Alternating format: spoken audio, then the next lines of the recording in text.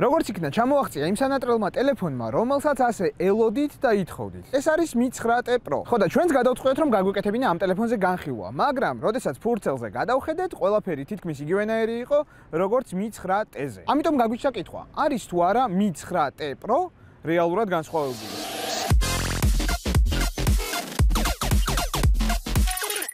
გამარჯობა. ეს სმარტლაბია. ადგილი, სადაც უნდა შემოიხედო, სანამ ახალ სმარტ მოწყობილობას იყიდი და გადაცემა, სადაც მე ჩემს პირად გამოცდილებას გიზიარებთ თქვენ. როგორც ხედავთ, მე ორი ტელეფონი მიჭირავს, რომელშიც ერთი შეხედვით მხოლოდ და მხოლოდ ფერში არის განსხვავება. დიზაინითაც ერთნაირი არის. მე ვიდეოს ბოლომდე არ დავასახელებ, რომელი ტელეფონი არის Mi9T და რომელი არის Mi9T Pro. მაინტერესებს თქვენ თუ მიხვდებით ამ ტელეფონებს შორის განსხვავებას და უბრალოდ დიფერენცირებისთვის მოდი დავარქვათ ერთს A და მეორეს B.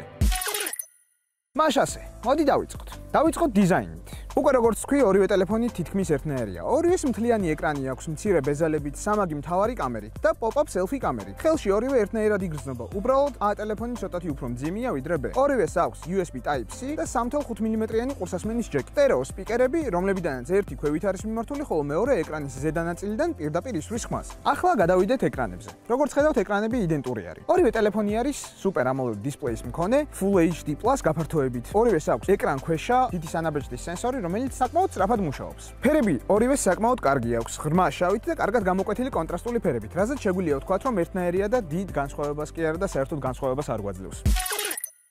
ახლა კი გადავიდეთ ამ ტელეფონების მთავარ სამაგ კამერებზე, რომელიც იდენტური არის. მთავარი კამერა არის 48 მეგაპიქსელიანი wide ლინზა, რომელსაც მოყვება 8 მეგაპიქსელიანი ტელეფოტო ლინზა და 13 მეგაპიქსელიანი ულტრა ფართოკუთხოვანი ლინზა, რომელიც საკმაოდ კარგი ფოტოების გადაღების საშუალებას გვაძლევს.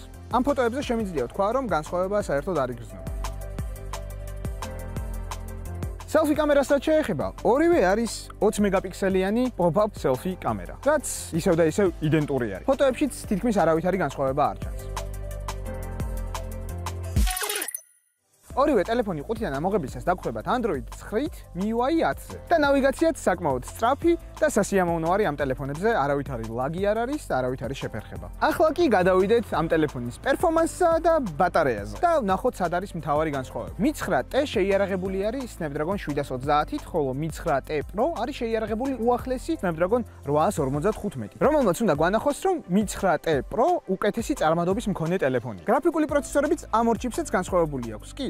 Adreno 618 ყველაფერს ართმევს თავს, მაგრამ Adreno 640 ყველაფერს უკეთესად აკეთებს. ორივე ტელეფონი შეგვიძლია ვიშოვოთ 6 GB ოპერატიული მეხსიერებით და 64 ან 128 GB შიდა მეხსიერებით. ბატარეაც ამ ორ ტელეფონს იდენტურია. ორივეს აქვს 4000 mAh-იანი ბატარეა. განსხვავება მხოლოდ და მხოლოდ არის ამ ბატარეების დატენის სიჩქარეში. Mi9T იტენება 18 ვატის სიჩქარით, ხოლო Mi9T Pro იტენება 27 ვატის სიჩქარით. მაგრამ აქვე უნდა აღვნიშნო, რომ ყუთში 27 ვატიანი ჩარჯერი არ მოყვება, ამიტომ ის ცალკე უნდა შეიძინოთ.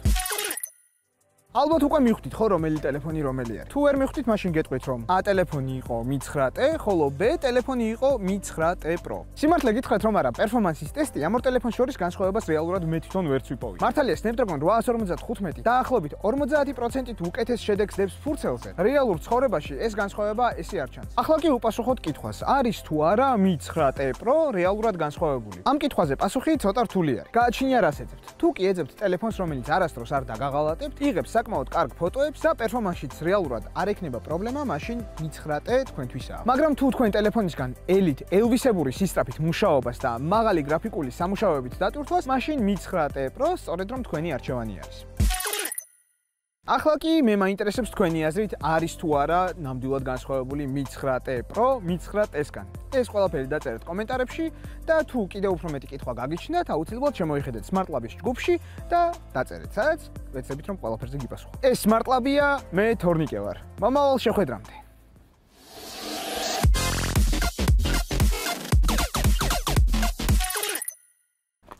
სიცხემ რა შეგაწუხოს? მადლობა.